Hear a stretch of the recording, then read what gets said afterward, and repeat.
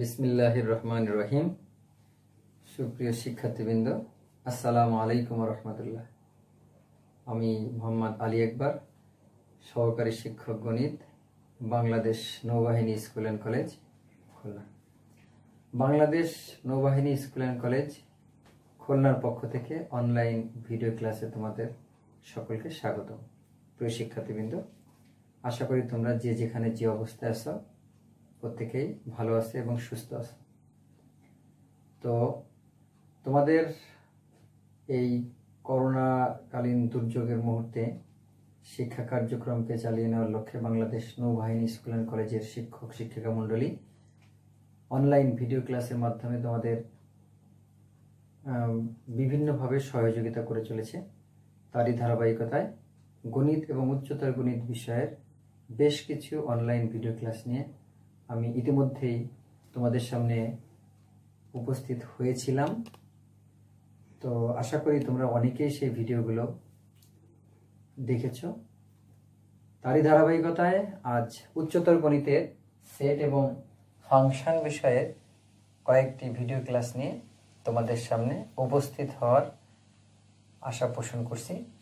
তো আজ আমরা সেট এবং ফাংশনের অধ্যায় 1 পার্ট 1 ক্লাসে তোমাদের সামনে অনলাইন ভিডিও ক্লাস নিয়ে উপস্থিত হয়েছি। তো প্রিয় শিক্ষার্থীবৃন্দ, আসো আজ আর কথা না বাড়িয়ে আমরা এই চ্যাপ্টারের মৌলিক বিষয় নিয়ে কিছু আলোচনা করতে চেষ্টা করি। তো প্রিয় শিক্ষার্থীবৃন্দ, সেট এবং ফাংশন বিষয়ে তোমরা গণিতের দ্বিতীয় অধ্যায়ে 2.1 এবং 2.2 যে অনুশীলনী রয়েছে সেখানে তোমরা ব্যাপকভাবে আলোচনা করেছো, বিস্তারিত আলোচনা সেখানে করা আছে। আশা করি সেই বিষয়গুলো তোমরা দেখেছো এবং আয়ত্ত করতে চেষ্টা করেছো। তো তারই ধারাবাহিকতায় আমরা আরও কিছু মৌলিক বিষয় সহ যেটা আমরা ইতিমধ্যে শিখেছি সেই বিষয়গুলো নিয়ে আমরা কিছুটা আলোকপাত করতে চাই। তো প্রিয় শিক্ষার্থীবৃন্দ, আমাদের গণিত এবং উচ্চতর গণিত বিষয়ের মৌলিক যে উদ্দেশ্য, যে এই নবম দশম শ্রেণীর পাঠ শেষে অর্থাৎ তোমাদের এসএসসি লেভেল উত্তীর্ণ হওয়ার পর তোমাদের যেন কিছু যোগ্যতা অর্জিত হয়, যেগুলোকে আমরা শিখনফল হিসাবে প্রত্যেকটি চ্যাপ্টারের শুরুতেই আমরা আলোচনা করেছি।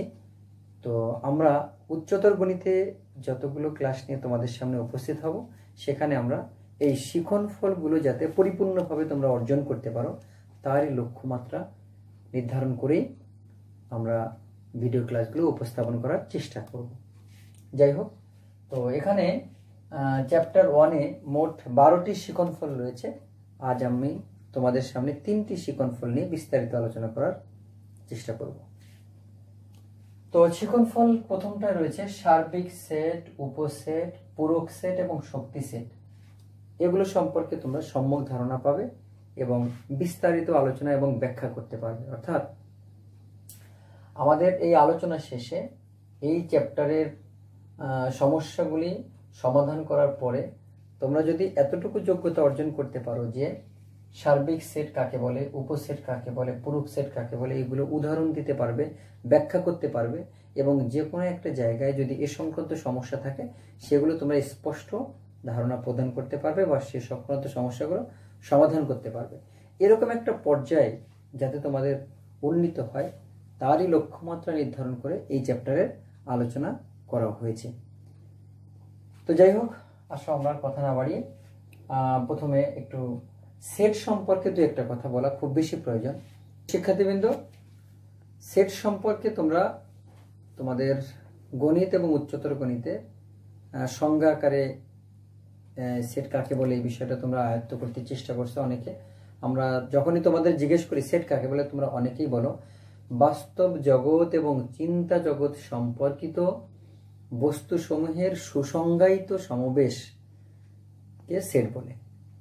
তো আমরা যখনই প্রশ্ন করি যে বাস্তব জগৎ এবং চিন্তা জগৎ বলতে আসলে তোমরা কি বুঝো, তখন তোমরা অনেকেই বিষয়টা পরিষ্কার উত্তর করতে পারো। তো এটা ঠিক আছে, এটা theoretical definition, of course you have to learn it, you have to know ইট, এবং তোমাদের এটা বলতে চেষ্টা করতে হবে এবং এটা আয়ত্ত করতে হবে। বাট ন্যাচারাল যে একটা ডেফিনেশন, বাস্তব যে অভিজ্ঞতা, বাস্তব বস্তুসমূহের নিরিখে সেট কাকে বলে, এই বিষয়টা তোমাদের যে বুঝতে হবে, এটাই হচ্ছে বাস্তব ধারণা সেট সম্পর্কে। যেমন ধরো বাস্তব জীবনে আমরা কোন কোন ক্ষেত্রে সেট ব্যবহার করি, আমি যদি এরকম দু একটা বিষয় আলোচনা করতে চাই, খুব সহজেই আমরা বলতে পারি। যেমন আমরা বলি ডিনার সেট। তোমরা প্রায়শই এই শব্দটা ব্যবহার করে থাকো, ডিনার সেট। তো ডিনার সেট বলতে অ্যাকচুয়ালি আমরা কি বুঝি? ডিনারের জন্য এক সেট যে তৈজসপত্র, সেগুলোকে আমরা ডিনার সেট বলতে বুঝি।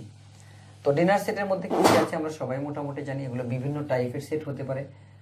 কতগুলো আছে, 32 পিস আছে, আবার 64 পিস আছে, কি কি বিভিন্ন রকমের পিচের বিষয় রয়েছে, তোমরা অনেকেই ভালো জানো এই বিষয়টায়। তো ডিনারের জন্য কিছু তৈজসপত্র আছে, সেগুলোকে আমরা ডিনার সেট বলি। তো ডিনারের জন্য ব্যবহার হলেই যে সে ডিনার সেট হবে, বিষয়টা কিন্তু এরকম নয়। ডিনার সেট শব্দটার মধ্যেই কিন্তু স্পষ্টভাবে লুকিয়ে রয়েছে ডিনার সেট বলতে আমরা কি বোঝাতে চেয়েছি। যেমন ধরো আমরা যদি বলি বাংলাদেশ ক্রিকেট টিমের প্লেয়ার সমূহ, অর্থাৎ বাংলাদেশ ক্রিকেটের জাতীয় দলের প্লেয়ার সমূহ। তো জাতীয় দলের প্লেয়ার এই যে শব্দটা যদি আমি উচ্চারণ করি, তাহলে স্পষ্ট বোঝা যায় আমরা ঠিক কোন প্লেয়ারদের বোঝাতে চেয়েছি। যদিও খালেদ মাসুদ পাইলট, খালেদ মাহমুদ সুজন, আকরাম খান, এরা আমাদের জাতীয় দলের একসময় প্রতিনিধিত্ব করেছে এবং আমাদের বাংলাদেশের জন্য অনেক সুখবর, সুসংবাদ, সম্মান বয়ে নিয়ে এসেছে।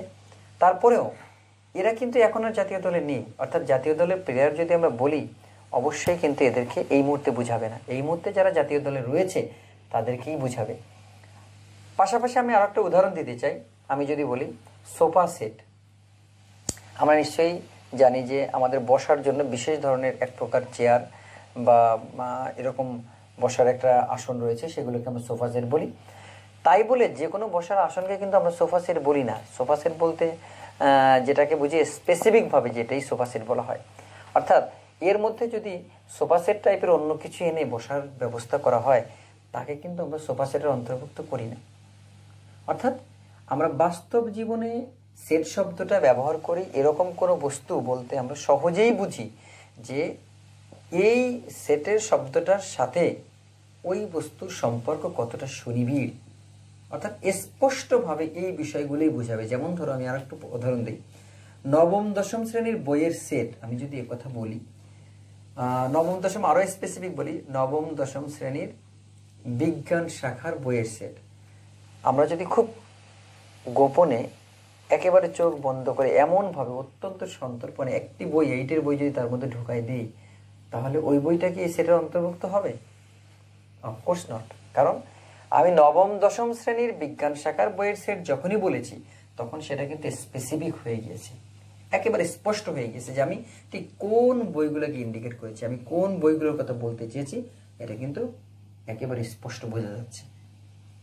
তাহলে বাস্তব জীবনে সেটের ব্যবহার ব্যাপকতা এবং বিশালতা রয়েছে। অনেক অনেক ক্ষেত্রে আমরা সেট ব্যবহার করে থাকি।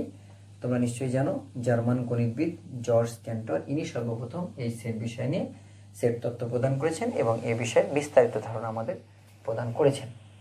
যাই হোক, তো যে কথা বলেছিলাম যে বাস্তব জগৎ এবং চিন্তা জগৎ বলতে অ্যাকচুয়ালি আমরা কি বুঝি?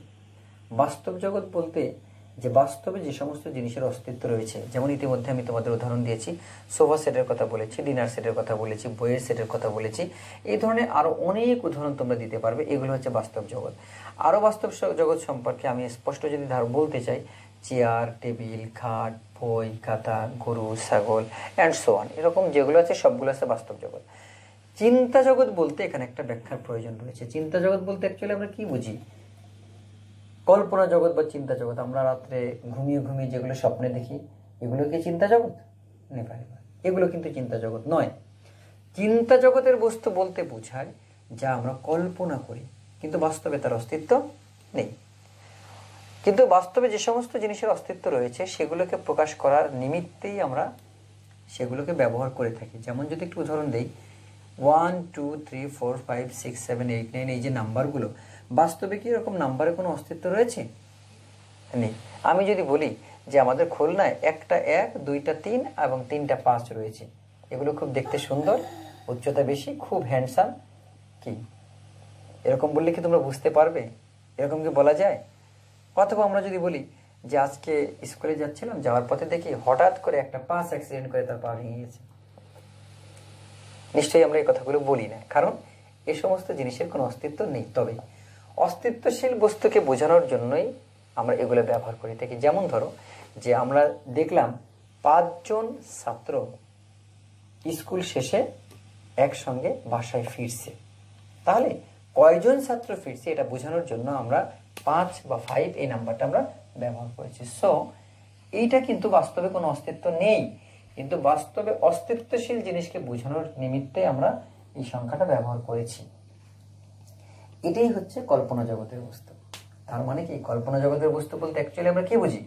1 2 3 4 5 A B C x Y Z P Q R ক খ গ ইত্যাদি ইত্যাদি, এরকম বিভিন্ন ভাষার বর্ণ শব্দ যেগুলো রয়েছে সেগুলো হচ্ছে কল্পনা জগতের বস্তু। আসলে এর কোনো অস্তিত্ব নেই, তবে অস্তিত্বশীল জিনিসকে বোঝানোর জন্যই আমরা এই বিষয়গুলো ব্যবহার করে থাকি। এটাই মূলত চিন্তা জগৎ। তাহলে বাস্তব জগৎ এবং চিন্তা জগৎ বলতে আমরা যা বুঝি যে বাস্তব জগতে যে সমস্ত বস্তু রয়েছে সেই বস্তু এবং এই বস্তুগুলোকে বোঝানোর নিমিত্তে আমরা যে সকল প্রতীক ব্যবহার করে থাকি সেই সবগুলোই হচ্ছে চিন্তা জগতের বস্তু। এই বাস্তব জগৎ এবং চিন্তা জগতের বস্তু সমূহের সুসংজ্ঞায়িত বা সুনির্দিষ্ট বা সুনির্ধারিত, যেটাকে ইংরেজিতে বলা ওয়েল ডিফাইন্ড সংগ্রহ বা সমাবেশ বা দল বা গুচ্ছ, এগুলোকে সেট বলে।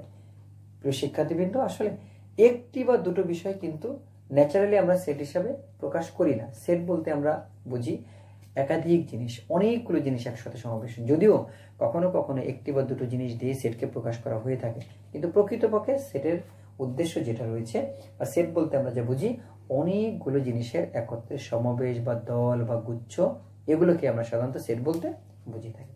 আশা করি তোমরা সেটের ধারণাটা তোমাদের পরিষ্কার হয়েছে। তাহলে আমি যদি সংক্ষেপে বলি সেট বলতে আমরা কি বুঝি, সেট বলতে যদি বুঝি যে বাস্তব জীবনে যে সমস্ত বস্তুর অস্তিত্ব রয়েছে এরকম বস্তুসমূহের একাধিক বস্তুসমূহ একই ধরনের একই শ্রেণীভুক্ত যদি এক জায়গায় রাখা হয় তাহলে যে সমাবেশ হয়, যে দল হয় বা যে গুচ্ছ হয়।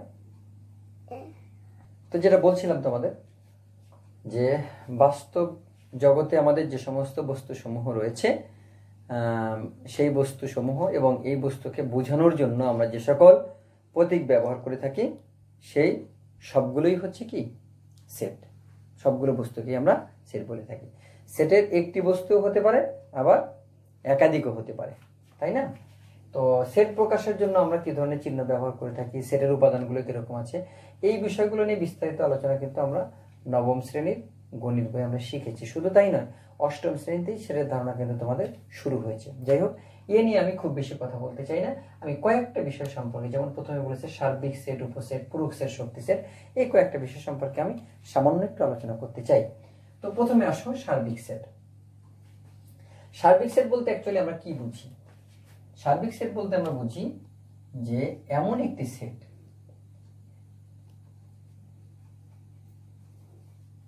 আমি এখানে একটা সেট লিখেছি 1 থেকে শুরু করে 10 পর্যন্ত। তো সার্বিক সেট হচ্ছে এমন একটি সেট যেটা হচ্ছে কোনো আলোচনায় যতগুলো সেট নিয়ে কথা বলা হয় সেই সবগুলো সেটের উপাদান যে বৃহৎ সেটটিতে থাকে সেই বৃহৎ সেটটিকে বলা হয় সার্বিক সেট।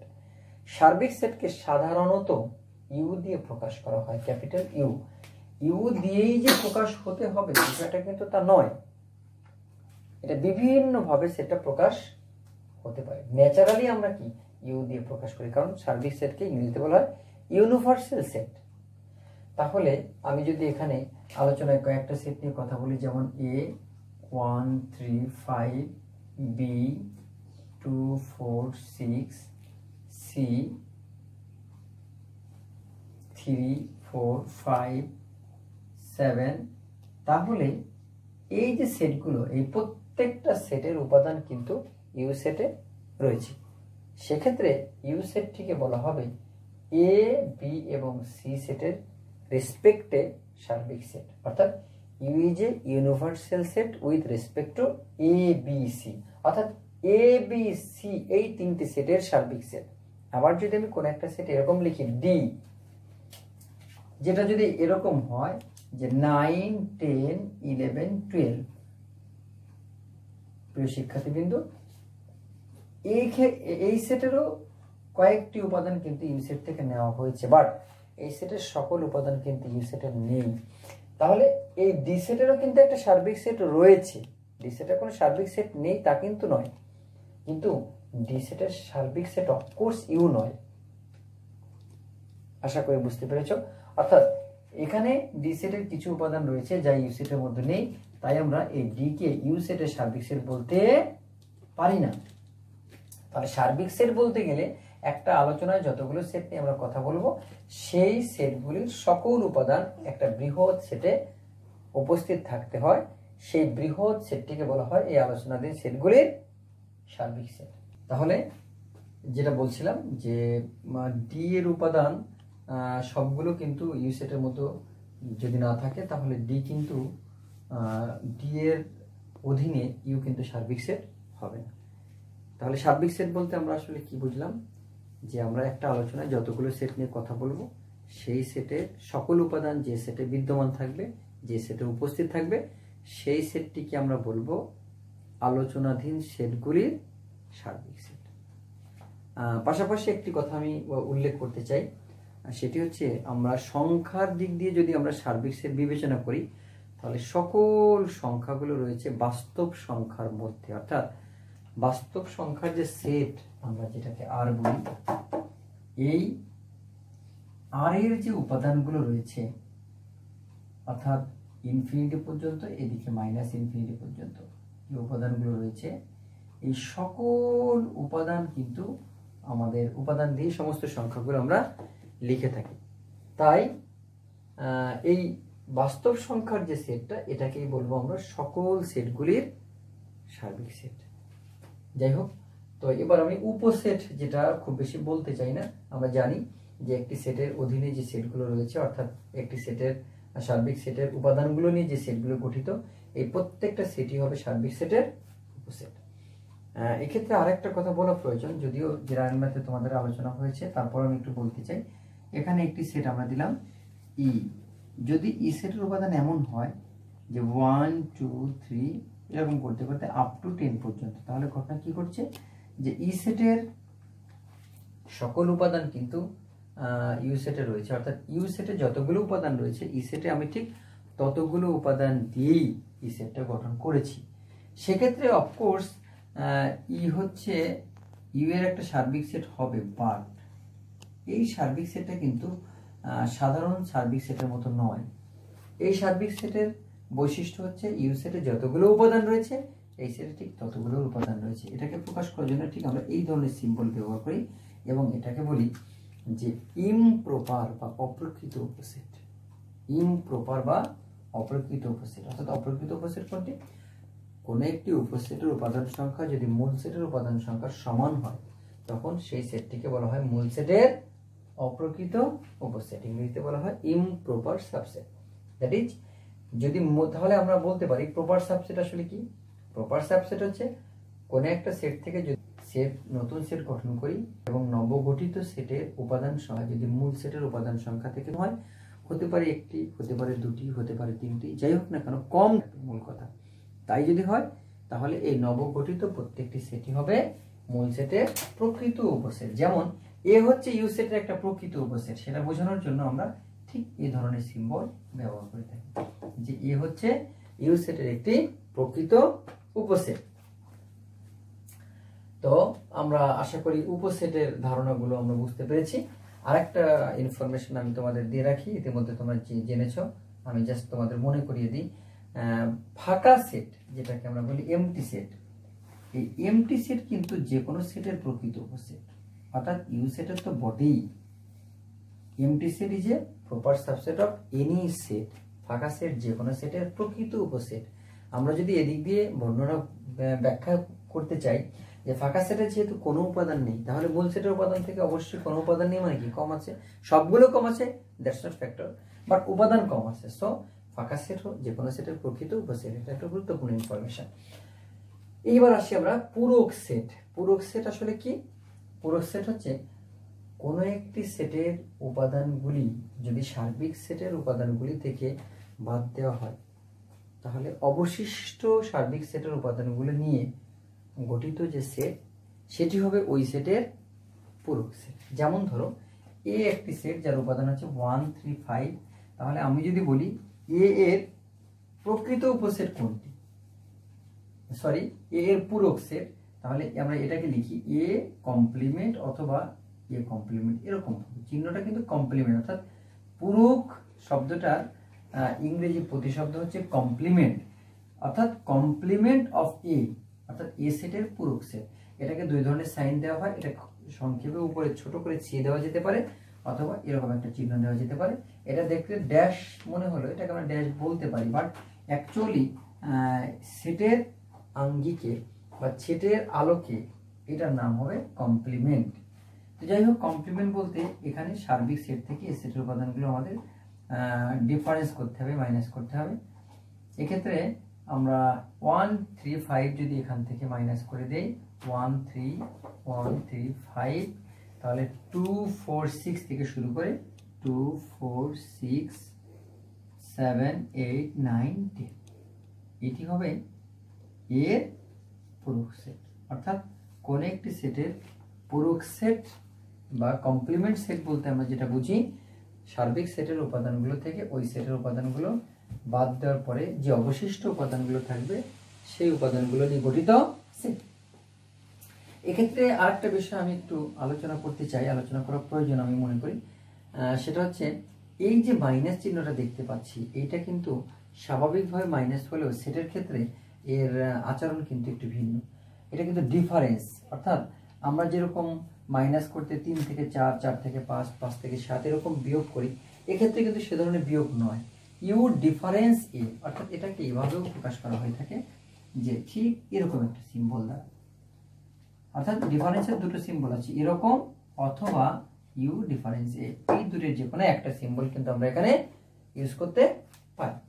তো যাই হোক, আমরা এখানে যদি এই সিম্বলটা ইউজ করি, ইউ থেকে এটা মাইনাস করি, ডিফারেন্স করি, তাহলে এর মিনিংটা যেটা দাঁড়ায়, সার্বিক সেটের উপাদানগুলো থেকে এই সেটের উপাদানগুলো বাদ দেওয়ার পরে যে অবশিষ্ট উপাদানগুলো থাকবে সেটাকেই কিন্তু এখানে বোঝানো হয়। আর একটা কথা একটু বলার প্রয়োজন, যেটা বলতে চেয়েছি আমি, যদি এমন হয় এ ডিফারেন্স বি, আমরা একটু লক্ষ্য করি, এর এলিমেন্ট হচ্ছে 1 3 5 এবং বি এর এলিমেন্ট হচ্ছে 2 4 6, তো আসলে এ ডিফারেন্স বি বলতে অ্যাকচুয়ালি এক্ষেত্রে আমরা কি মিনিং করছি, এটা এ সেটের উপাদান 1 3 5 আর বি সেটের উপাদান 2 4 6, আমরা এটার থেকে এটা কি করে মাইনাস করব? আমরা কি 1 3 5 বসাবো, নাকি 2 4 6 বসাবো, নাকি 1 থেকে 2 বিয়োগ করে যেগুলো আছে সেটা বসাবো? কোনটা বসাবো অ্যাকচুয়ালি? আশা করি তোমরা বিষয়টা ভালো করেই জানো যে 1 3 5 এর মধ্যে যদি এই সেটের কোনো উপাদান থাকে সেটা আমাদের বাদ দিতে হবে। তো এখানে বাদ দেওয়ার কোনো সুযোগ রয়েছে? নেই, তাহলে কিন্তু 1 থেকে 5ই বসে যাবে। This is the concept of different complement of a set or difference of two set। আমি আরেকটু আলোচনা করি, আমি আজকের ক্লাসটা আমি ইতি টানবো, সেটা হচ্ছে শক্তি সেট। শক্তি সেট বা পাওয়ার সেট এর আলোচনাও কিন্তু জেনারেল ম্যাথে হয়েছে, আমি তোমাদের একটু মনে করে দিতে চাই। শক্তি সেট বা পাওয়ার সেট, আমি যেমন এই একটা সেটের কথা বলেছি যে এ সেটে যদি শক্তি সেট আমরা বলতে চাই তাহলে আমরা এরকম লিখি P of a or 2 to the পাওয়ার এ, এই দুইটা সিম্বল দিয়েই কিন্তু আমরা শক্তি সেটকে প্রকাশ করতে পারি। আসলে শক্তি সেট বলতে যেটা বোঝানো হয় সেটা হচ্ছে কোন চাই, যেমন ধরো এর উপাদান হচ্ছে 1 3 5, এই 1 3 5 এই উপাদানগুলো দিয়ে যতগুলো সেট গঠন করা যায় সেটাই হবে কিন্তু এর পাওয়ার সেট বা সূচক সেট বা শক্তি সেট, যেটাই বলি যাই বলি না কেন। তো প্রথমে আমরা লিখতে পারি 1, তারপর 3, তারপর 5, next 1 3 and that then 1 5, after that 3 5, last 1 3 5 and finally ফাঁকা সেট। সবসময় কিন্তু ফাঁকা সেট করে একটা সেটের উপসেট, এই কথায় ইতিমধ্যে আমি উল্লেখ করেছি। তাহলে এক্ষেত্রে এ সেটের শক্তি সেটকে আমরা ঠিক এভাবেই লিখব, অর্থাৎ এখানে যতগুলো সেট উপাদানগুলো দিয়ে তৈরি করা যায় সবগুলো সেটের যে সেট সেটি হবে এ সেটের শক্তি সেট। প্রিয় শিক্ষার্থীবৃন্দ, আশা করি তোমরা এই বিষয়গুলো মনে করতে পেরেছো। আমি মনে করার কথাই বলবো, কারণ যেহেতু জেনারেল মেথড আলোচনা রয়েছে, এ নিয়ে আমরা বিস্তারিত আলোচনা করলাম না, জাস্ট তোমাদের একটু রিমাইন্ডার দিলাম। ইনশাআল্লাহ নেক্সট ক্লাসে আমরা সেটের সংযোগ, সেট এবং অন্তর এবং সেট প্রক্রিয়ার ধর্মগুলি কিভাবে ব্যাখ্যা করা যায় সেই বিষয় নিয়ে আমরা আলোচনা করব। সে পর্যন্ত সবাই ভালো থাকো, সুস্থ থাকো। আসসালামু আলাইকুম রহমতুল্লাহ।